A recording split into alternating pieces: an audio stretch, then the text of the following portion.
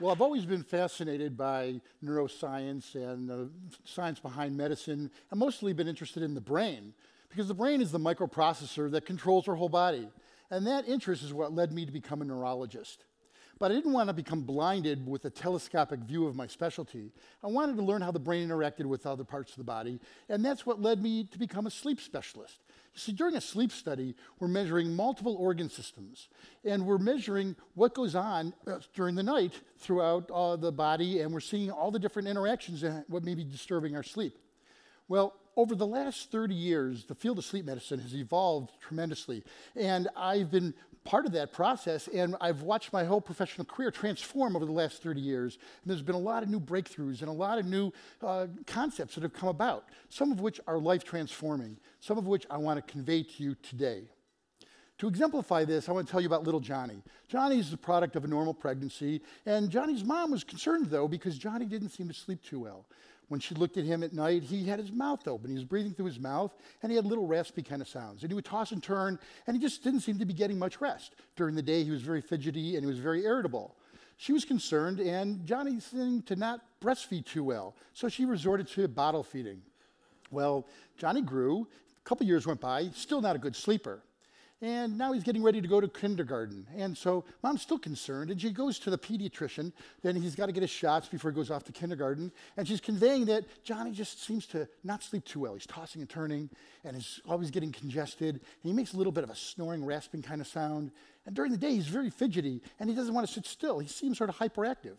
Well, the pediatrician sort of discounts this and says, don't worry, Johnny is like a lot of other kids that I see. It'll probably go away. He'll outgrow it. Well, about a year goes by. He's now in first grade, and he's still sleeping poorly, and the reports from school don't seem to be so good. The teachers are concerned because Johnny isn't very focused. He can't keep up with the other students. Actually, he's pretty disruptive in class. So their teachers are telling mom, I think you should take Johnny to the pediatrician and see if there's some medication that maybe he could take to make him better. So she brings him to the pediatrician. She conveys the concerns that's told to her from the school teachers, and the pediatrician pulls out a prescription and then writes for a stimulant medication and says, here you go. Well, he doesn't ask any questions about his sleep, doesn't do any kind of test, no measurements of his sleep, and he just wants to write a prescription. What are we missing here?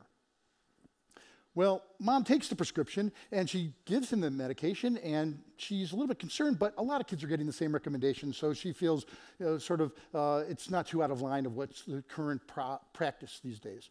Well, lo and behold, the reports come back better. Johnny's more focused in school, and he's actually starting to fit into the normal class environment better, not as disruptive. Still not sleeping well, but he's doing quite better. About a year goes by. He's not doing so well. The medicine doesn't seem to be working so much. The dosages have been increased, and he switched to newer forms of medication. But he just doesn't seem to give the same good response that he got initially on this medicine. Well, there's concerns, but he, is just the way he is. And so he's put into a special education program. And mom goes back to the doctor. The doctor doesn't seem to be doing any tests, but just keeps on modifying the medications. And before you know it, Johnny's in junior high. And the dentist, seemingly unrelated, the dentist says, I think Johnny's going to need braces. We want to give Johnny a nice smile.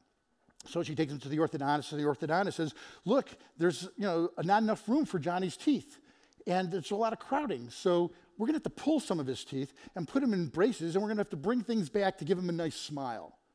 Well, she goes ahead with the recommendations. Well, some time later, Johnny's had his orthodontic work done, and he has a really nice smile.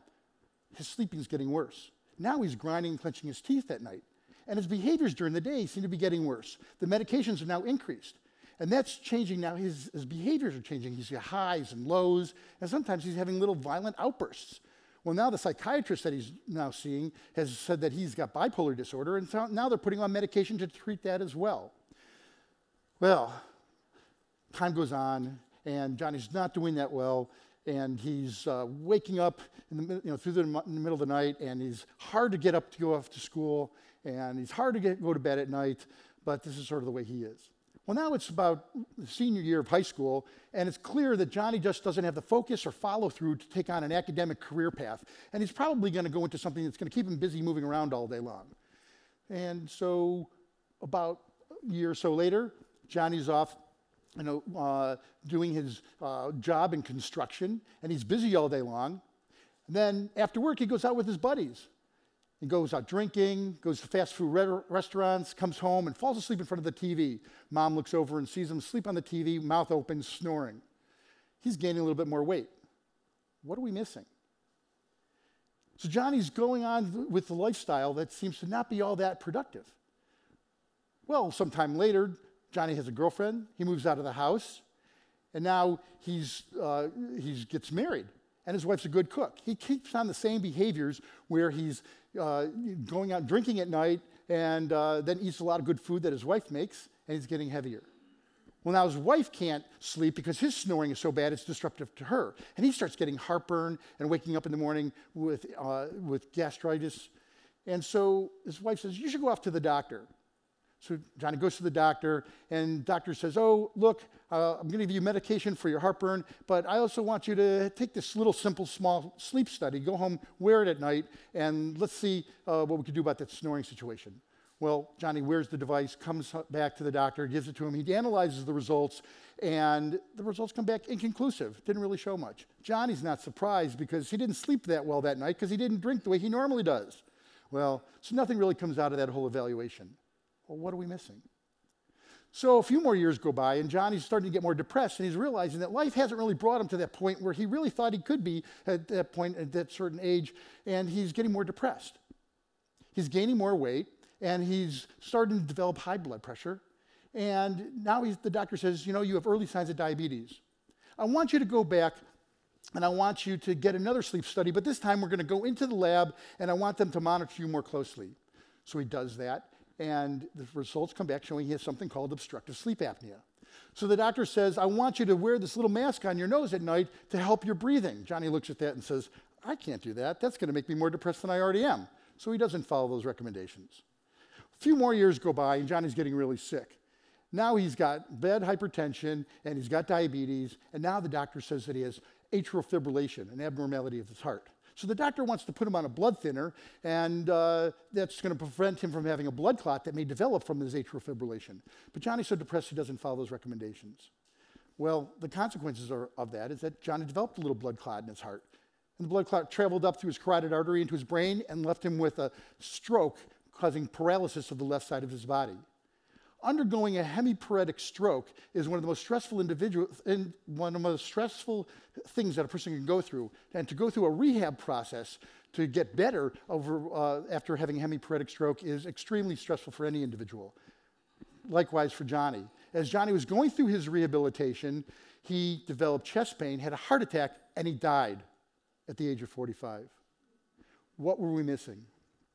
What if I told you that Johnny's problem was primarily due to a small jaw, a small mouth, a small maxillomandibular airway complex? His small mouth compromised his breathing his entire life and led to the cascade of events that I told you about. So to understand this problem a little bit better, I first want to talk about breathing, okay? So when a person breathes, air rushes in and out through your mouth and goes to the back of your throat. As air flows to the back of your throat, it creates a vacuum, a negative pressure. It's called the Bernoulli Effect. Whenever you have any kind of flow through any kind of space, you're going to get this negative pressure. A good example of that would be in a shower. So in the shower, you know, when the water flows, how the curtain can pull in towards the water, that's from the vacuum, from the flow. It's called the Bernoulli Effect. One of the principles of the Bernoulli effect is if you have the same amount of flow going through a smaller space, you're going to get a stronger negative pressure. If you open up that space, there's going to be less of a negative pressure. And that's why they have those shower curtains that bow outward, because it opens up the space and decreases the negative pressure. So when you're breathing right now, you're developing negative pressure in the back of your airway. That's true always. Right now, you're probably pulling just -2 or 3 centimeters of negative pressure right now. When you fall asleep, the muscles relax, and when the muscles relax, the jaw goes back. Now, as the jaw goes back, your tongue goes back because your tongue is attached to the inside of your chin right here. And that goes to the back of your throat and goes forward. So when your jaw falls back, your tongue goes back, and the space in the back of your throat becomes compromised. It's smaller. So when you're breathing through this smaller space, there's a stronger vacuum, a stronger negative pressure. At a certain point, that negative pressure is so strong that it pulls on the soft tissue, making it vibrate, and that vibration is what causes snoring. Snoring is an indication that there's increased negative pressure in the back of the airway.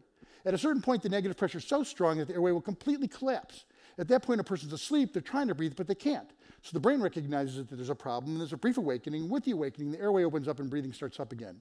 And frequently, the oxygen level may drop when that kind of event occurs. So that's complete obstructive sleep apnea, right? And that can occur repetitively throughout the night.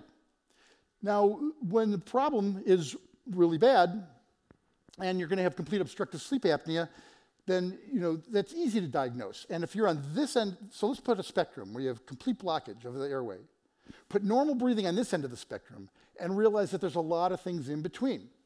There are episodes where the airway is only partially blocked, and a person's working harder to breathe. Their oxygen's normal, they're getting air, but they put more effort into breathing. Just by putting more effort into breathing, the brain recognizes that there's a problem, and there's a brief awakening. With the awakening, the airway opens up, and now it's easier to breathe. The point I'm trying to make here is that breathing can disturb your sleep even without a complete pause of your breathing, even without your oxygen level falling all the way down. So when you have the problem that's real clear-cut, where you do have the pause and you do have the oxygen drop, a simple device that you go and wear at home can easily make that diagnosis. But if you're on the other end of the spectrum, where it's more subtle, it may go under the radar screen. And it might require someone to come into the sleep lab to be evaluated. And sometimes the problem is so subtle that we actually have to put a little catheter down someone's nose to measure the negative pressure, and we can see the increased effort causing the disruption of sleep. And when it's this subtle, it's something called the upper airway resistance syndrome, which is a form of obstructive sleep apnea, but it's frequently missed. Now, when this is going on throughout the night, it's fragmenting the continuity of a person's sleep, and it's going to cause a lot of symptoms during the day. And so what does the body do? It will clench and brux. Clenching and grinding your teeth is one of the things that may happen as a preservation process, because when you clench and grind, you're bringing your jaw, you're bringing your tongue forward, and you're opening up your airway. So people are clenching and grinding at night to help their breathing. And as a result, what are they going to do? They're going to destroy their teeth. I'm a neurologist, and I look at teeth. Why? Because this destruction is a sign of behavior that's occurring at night. Grinding and clenching. So what's so important that your body's going to sacrifice the teeth, sacrifice the jaw? Well, it does it to preserve the breathing. So when this is occurring throughout the night, it's very detrimental. And so, there are many problems that can occur with this condition. So let's start off on this end of the spectrum. Like Johnny, when he was younger, he didn't have real obvious pauses. He was just working hard to breathe. He was mouth breathing throughout the night. That's a red flag. The pathway of least resistance is through your nose, and if a person opens their mouth, they're doing what's called rescue breathing. They're opening up their mouth to help breathe. And as time goes on, he starts having a little fragmentation of his sleep, and the tossing and turning is a sign of disrupted sleep. That disrupted sleep decreases the effectiveness of what sleep's supposed to provide, and there's difficulty with attention deficits during the day, and there's hyperactivity, which is a way of compensating for this problem. But then as time goes on, the person may start waking up with headaches, or they're going to wake up with nasal congestion because of the negative pressure in the back of the airway causes swelling. But the swelling may go away shortly after they wake up, but it happens only at night. But as this problem gets worse, now there's more of a vacuum that's getting created in the chest. And as a result, it may suck the gastric juices up into your esophagus, developing heartburn in the middle of the night. And then as the problem gets worse, that vacuum is affecting the heart. And it increases the risk of hypertension, stroke, heart attack, cardiovascular disease. So we really don't want to break your heart. Don't let snoring break your heart. Don't let it disrupt the bedroom environment with your spouse or loved one, but don't let it affect the cardiovascular disease that could be developing. Because there are multiple medical problems that can be occurring. And we could be identifying this problem at an earlier age. But why is this problem so common nowadays? This problem is common nowadays because we found out that actually our mouths are smaller. As a species, we're having more occurrence of obstructive sleep apnea. Anthropologically, studies have been being done where they're seeing that the skulls of people from hundreds of years ago actually had larger mouths, larger airways. And it's thought that through the Industrial Revolution, we've gone to processed foods, and we're not challenging our mouths when we're very young. And we're resorting to bottle feeding, which is not working our mouths. So these little kids are not having the normal growth and development of their mouths. Well, along those lines, there are things that can be done orthodontically at an early age. You could do orthodontics on a 4-year-old. There are people that are doing that now. Pediatric dentists and orthodontists are doing orthodontics on 4-year-olds because that's when the bony structures are soft and they're more malleable. And you could open up the airway. You could anchor onto baby teeth to use that to open up the airway. And it's not about the teeth, it's about the airway. And when you're not breathing normally, it's going to affect the brain. And when it affects the brain, it can affect your whole body. So imagine, if you will, a future where all dentists are aware of how to screen for this condition. And they look at the child's mouth and they start seeing the signs. Beyond that, what if all pediatricians were aware of this and started asking the right questions and doing the right exams and started identifying this at an earlier age? Let's go beyond that. What if we taught this in the schools and to the public so there's more awareness of this kind of condition going on, and so we can make more awareness so that we can have early intervention and do certain maneuvers that will open up these kids' airways. And we won't have unfortunate situations like we had with Johnny. We could decrease the occurrence of ADHD, we can decrease the occurrence of hypertension, cardiovascular disease, and a whole host of other symptoms, and that's the future we're working for. Because if you get a good night's sleep, and hopefully our future generation will sleep better, and they'll live better. Thank you.